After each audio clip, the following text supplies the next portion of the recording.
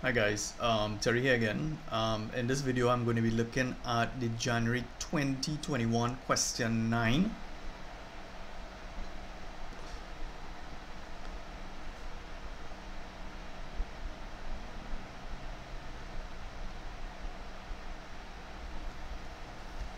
Okay, so question 9 here.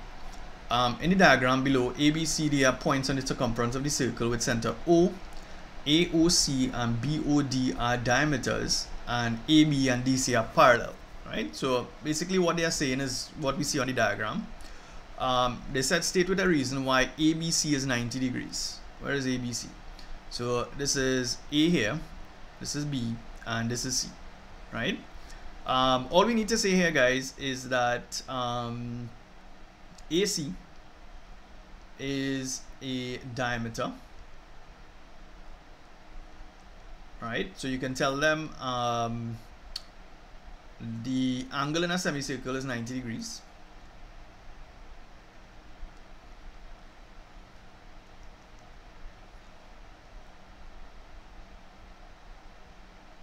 Right, you can say that, right?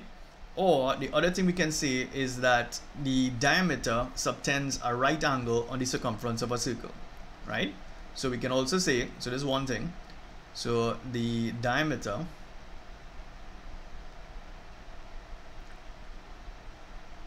subtends a right angle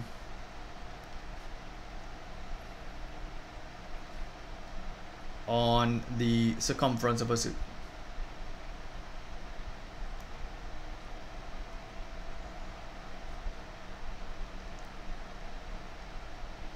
Right, so that's all we need to say, right? There's only one mark for that.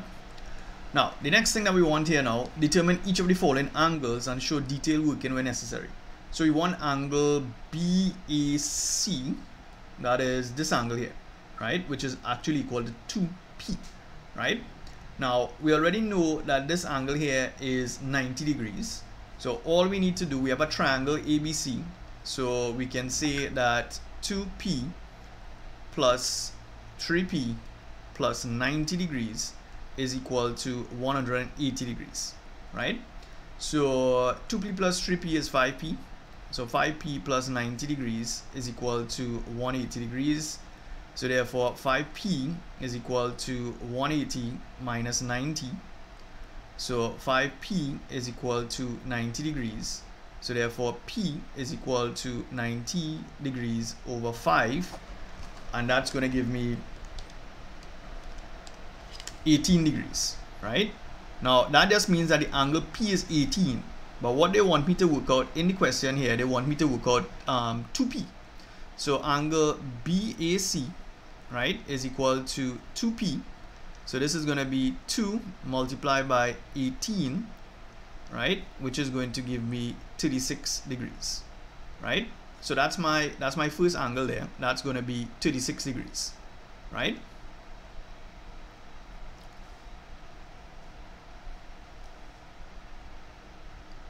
Now the next part, they want angle Q. So we know here is 36 degrees, right?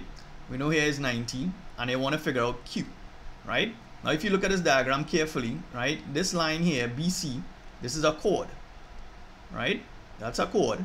So if I try to use the ends of the chord to make an angle on the circumference, in this case here, I'm getting 36 degrees.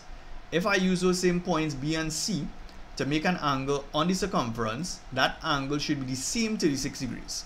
So there's no calculation here, but Q has to be equal to 36 degrees. And all we need to say here, right, angles in the same segment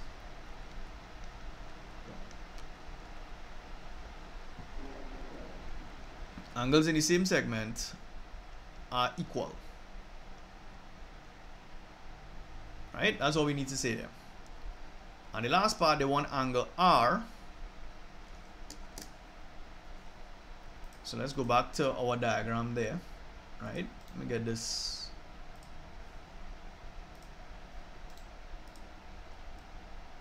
All right, so let's see what we know. We know this is 36. We also know that this here is 36 degrees, right? and we want to figure out what is this angle here, right? Now, BD, if we go back to the question, they said that, where is it? At the beginning of the question, they said BOD is a diameter, right? BOD is a diameter. So let's go back here. So if BOD, that's this line here, BOD, right? That's a diameter. It means that this whole angle here, right, has to be 90 degrees, right? So what we can say here is that 3P plus R is equal to 90 degrees. But we worked out P previously, we got 18. So this is going to be 3 multiplied by 18 plus R is equal to 90 degrees. So 18 by 3 is going to give me 54. So this is 54 degrees plus R is equal to 90. So therefore R is 90 degrees minus 54 degrees. So R is equal to 36 degrees.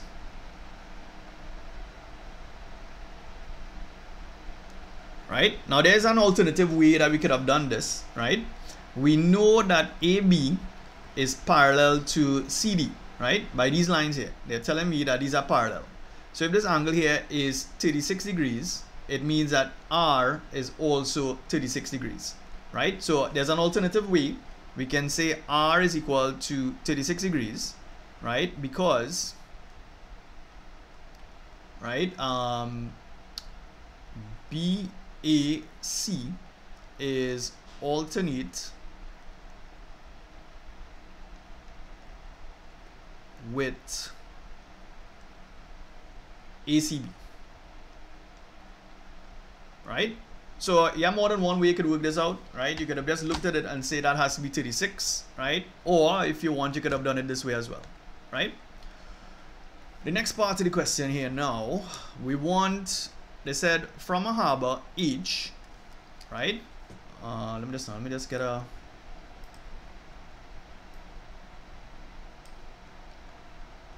right? So from a harbor H, right? The bearing of two buoys, S and Q. So we are at this point H here, so we draw in our north line. So S is 185, all right, cool. And Q is 311, right? So Q is up here, right?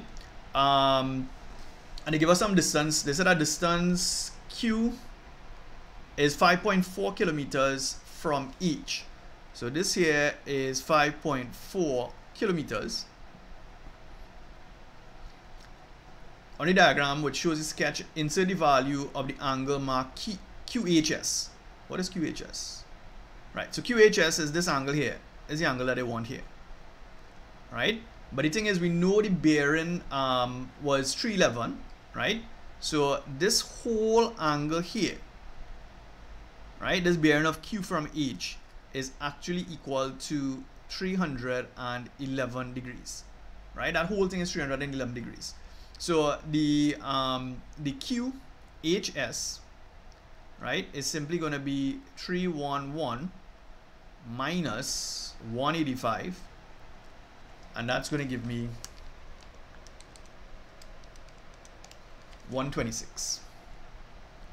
So this here is 126 degrees, right? So this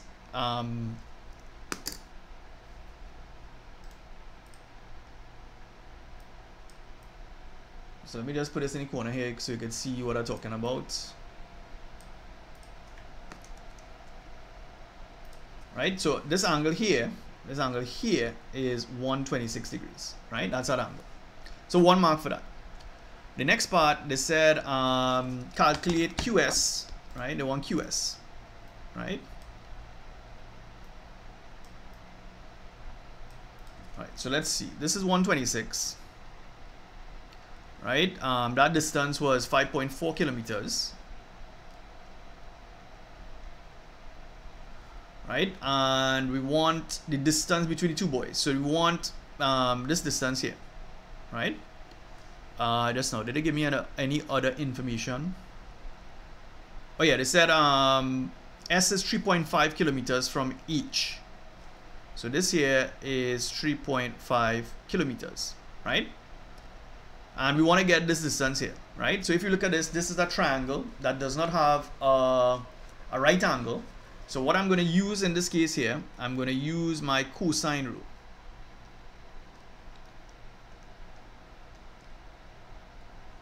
Right? Now I usually tell my students, right, don't try to remember the cosine rule, right? Understand how you're using the formula. So the side that we want to find, which is QS, that's going to be QS squared is equal to, you're going to take the two sides on either side of the angle that we do know. So this is going to be 5.4 squared plus 3.5 squared minus, open brackets, 2 by the two sides. So that's 5.4 by 3.5 by cosine of the angle that we do know, which is 126 degrees, right? So therefore QS squared is equal to 5.4 squared is going to be 29.16 plus 3.5 squared is 12.25 minus, and we need to work out everything there in that bracket. So that's 2 by 5.4 by 3.5 multiplied by cosine 126, and you're going to get, now in this case here again, a negative answer. I am getting negative 22.21 or 22, right? Now you have to be careful, right, with this question.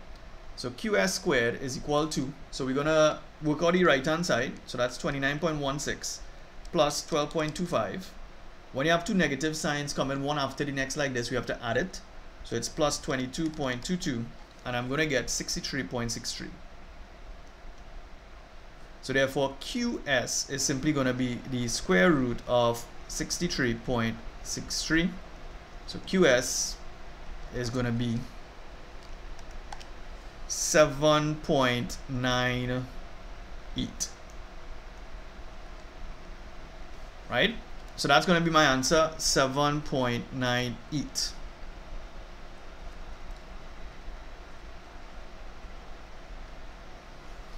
So that's part 2. And the last part of the question, they want you to calculate the bearing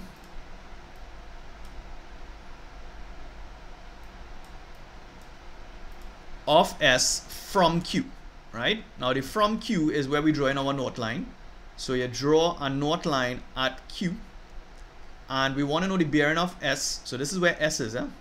So the bearing that they want us to work out here is this angle, right? They want that angle there. Now this here, we know, let's go back to the diagram here.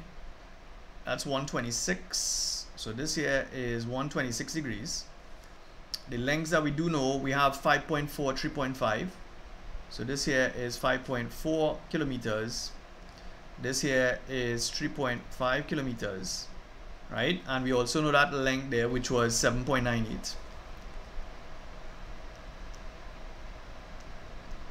Right? Now if you want to get that bearing here, what we should do, we should first work out what is this small angle here, right? We need to work out that small angle first, right? So let's call that small angle theta. You can call it whatever you want. And what I'm going to do here, in this case here, I have an angle and I have the side opposite the angle. I have this side here, but I don't know what this angle is here. So I'm going to use the sine rule. So using the sine rule, right? And again, I usually tell my students, don't learn off the formula, try to understand how to use the formula. So what I'm going to do, I'm going to take one length, right? Let's say the 3.5, and I'm going to divide by sine of the angle that we want to find, which is theta, is equal to 7.98. That's another length divided by sine 126 degrees, right? And to work this out, I'm just going to cross multiply. So 7.98 sine theta is equal to 3.5 multiplied by sine 126. So therefore sine theta is equal to 3.5 multiplied by sine 126 all over 7.98, right? So sine theta, so we use a calculator to work that piece out. So 3.5 multiplied by sine 126 divided by 7.98, and I'm going to get 0.355. So therefore theta is arcsine of 0.355. So that angle there, I'm going to get 20.8 degrees, right? Now this is not the final answer, because that's only theta we just worked out. They want us to work out the bearing, right? They want us to work out the bearing. So what we're going to have to do now, we need to figure out, we use a different color here so you can see. We need to figure out what is this angle here, this green angle here, right? Now this angle on this side here, I can work that out, right? So this angle here is 360 degrees minus 126 plus 185 degrees, right? So that's going to give me, so 360 minus open brackets 126 plus 185, and I'm going to get 49 degrees, right? This angle here is 49 degrees. So if I know that that is 49, now this north line here is parallel to this north line. So I can work out this angle here, this green one here. That green one is simply going to be 180 degrees minus 49 degrees.